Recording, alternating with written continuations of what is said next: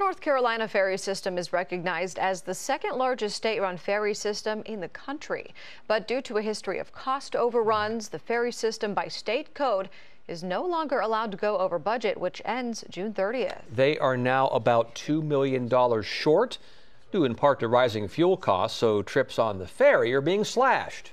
10 of your side's Andy Fox shows us the damaging economic impact to isolated Ocracoke Island. The Hatteras ferry to Ocracoke Island, 8 a.m. We leave behind a parking lot full of cars. 6 hours later, not much will change. Ferry operations manager Joey McGrath. Sometimes the wait line gets to be 2.5, 3 hours long. We're running every boat we have right now. The trip to Ocracoke takes about an hour and 10 minutes. A hurricane filled in the quicker 45-minute route. We head out to meet our island guide, Hyde County Commissioner Randall Matthews, who takes us to the Ride the Wind surf shop. It's 10 a.m., no customers in the store.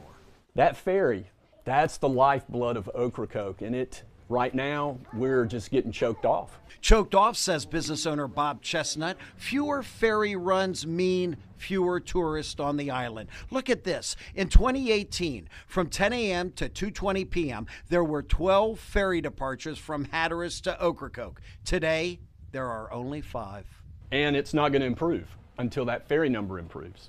And for the entire day in 2018, 36 ferry departures. Today, half that at 18. If the first 6 or 7 days of June are an indication, it's about 45% of our business. Matthews then takes us to the variety store, the only grocery store on the island. Down on aisle 4, we found owner Tommy Hutcherson.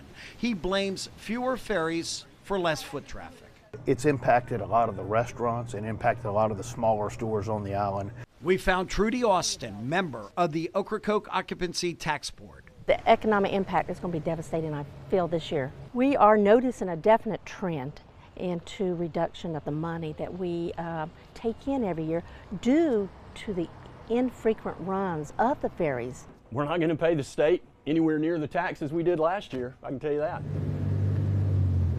Some good news. Matthews took us to the Ocracoke Express ferry dock. 3 trips each day, bringing up to 149 people from Hatteras. You can get on the public tram, which is free. You can ride around. You can rent a golf cart right down the street.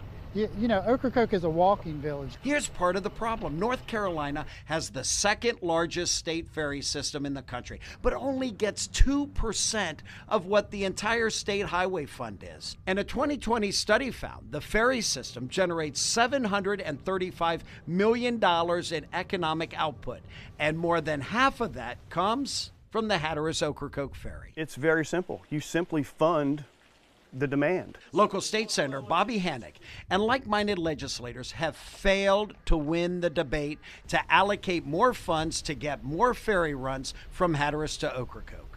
It's absolutely obscene what they've done to the ferry division and what they've done to the folks at Ocracoke.